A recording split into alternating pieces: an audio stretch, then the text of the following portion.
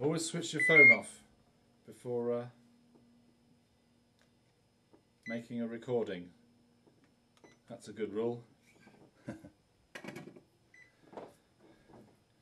You might be doing a really good recording and just after loads of takes finally get the take and a phone goes off in the middle of it.